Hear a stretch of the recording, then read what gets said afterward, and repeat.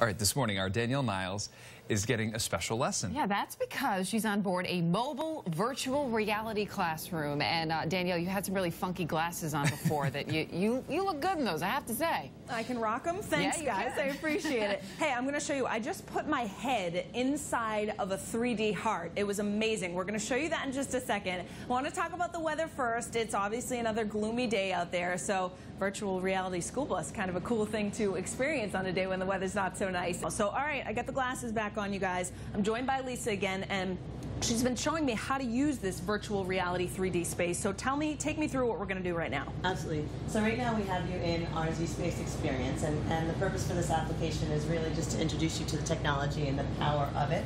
And behind you we have our Z view, and that allows us to see in 2D, sort of an augmented reality view of what you're experiencing in 3D. So I just kind of dropped the heart into the 3D space, and I don't know if you can see on the screen behind me, but I'm kind of able to move. I can feel the heart beating on the pen. Absolutely, yeah. And I can move it around, right? You can put your head right inside of the heart, Danielle, and actually see the valves.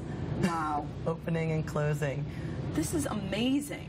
So this is a pretty amazing experience for students to be able to do this. I mean, for me 30-somethings, I can imagine someone a third my age just thinks this is so cool. Exactly. That's the ability for zSpace to engage students in learning is really the power of zSpace. So are doctors and surgeons using this as tools too?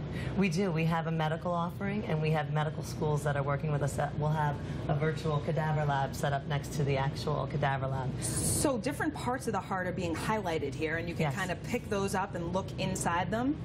Exactly. So the labels to let you know exactly the part of the heart that you are exploring. Wow. So the labels are there. And we do have content. We have over 300 activities for schools to be able to tie zSpace into their curriculum. It's a pretty amazing thing for students to be able to use. We're going to check out something else in the next half hour, you guys, in terms of STEM. These glasses, I got to tell you, after the show you have to come out here and try it. It's amazing. You can feel the heartbeat. I've never seen something so impressive, kind of showcasing the 3D technology here in the virtual school bus. Traffic and weather together. Susie, you got to get out here too afterwards. I'm very curious. I want to take a look at that. It looks like you're having a lot of fun and looks like a good learning tool too.